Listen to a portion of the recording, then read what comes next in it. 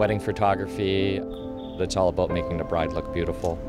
I've been waiting for this for so long. It's going to be a very special day.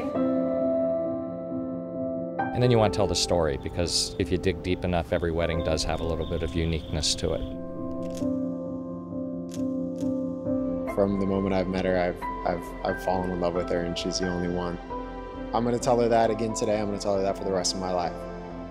Weddings, you have to be a portrait photographer, a landscape photographer, a macro photographer. The 42.5 is a phenomenal lens. The look it gives is absolutely beautiful. This is so flippin' good. If I was able to capture every image I wanted to with that lens, that probably would stay on my camera the whole day too.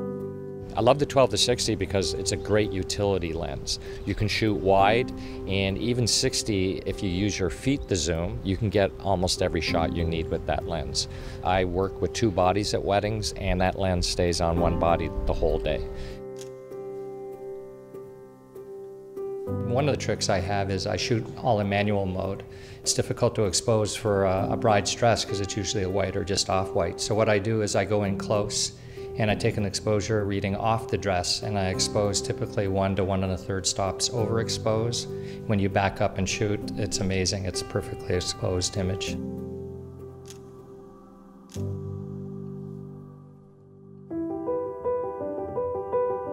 Many times I'm walking around with my hand in front of me looking for light. We are in Southern California, so most weddings here do take place outdoors. And sometimes it is hard to find nice soft light in the shade. If I find an area that works with beautiful light, and especially the colors in this room, I tend to work it a lot. And just one thing leads to another, and we end up capturing a lot of great images.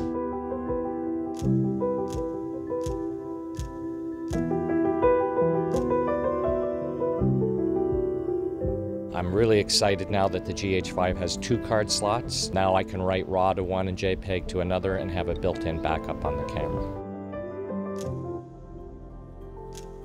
These cameras now have no low-pass filter, so the sharpness is actually crazy in these cameras.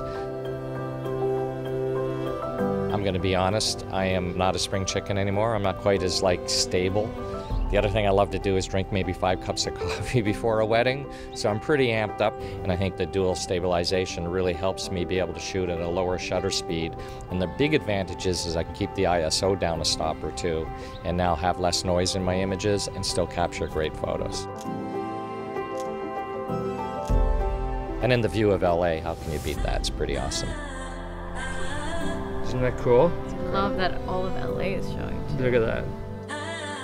I think I got everything I need and then some. It's been an amazing venue with amazing light. We've had a great makeup artist. Just the whole team was phenomenal.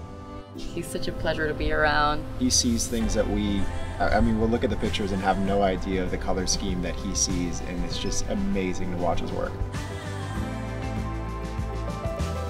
These cameras are half the weight and half the size of traditional cameras. And when you're doing 35 weddings a year or back-to-back weddings and you're lugging around a lot of gear, I used to call it wedding hangover the day after a wedding. I don't have it anymore.